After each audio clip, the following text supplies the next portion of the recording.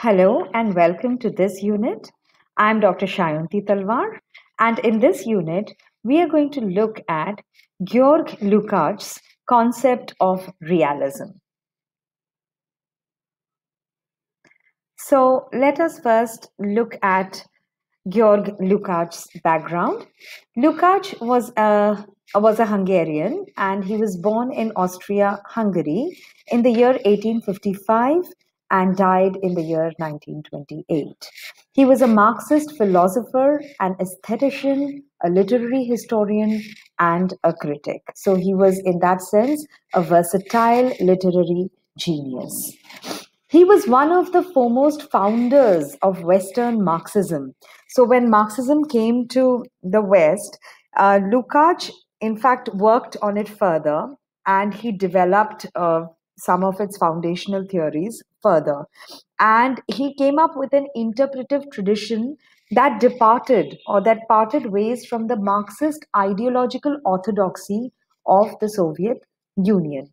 Lukács developed the theory of reification, and he further worked on Karl Marx's theory of class consciousness, and he expanded it further.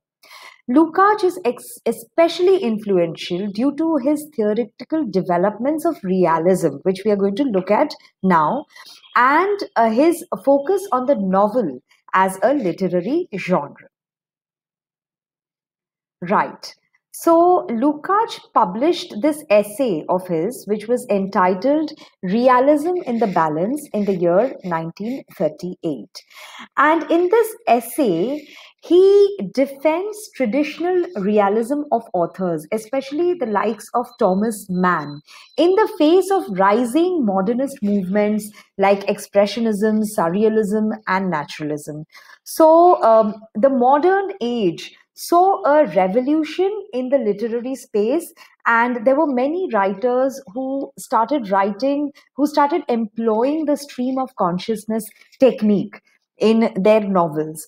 But Lukács felt that somewhere these kinds of techniques, they are a departure from real society and real life.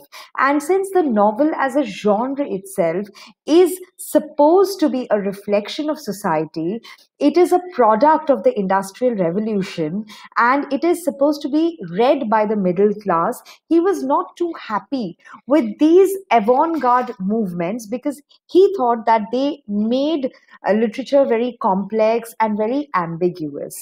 So he felt that though movements are a historical necessity, these new artistic movements, which the modern period saw a rise of, according to Lukács, these movements lacked that revolutionary potential because they were so ensnared in that artistic space that they intellectualized problems, and therefore they intellectualized problems and social issues, and therefore they could not really strike that chord with the masses. He felt that these literary movements, whether it was the expressionist movement or whether it was the theater of the absurd or surrealism or the stream of consciousness technique in the novels, they all portray individual life as disconnected at a time in which capitalism, because they were all living in the capitalist system, at a time when capitalism in fact ensures that people's lives are actually more intertwined than ever. So he felt that these approaches were not viable and they were not sustainable.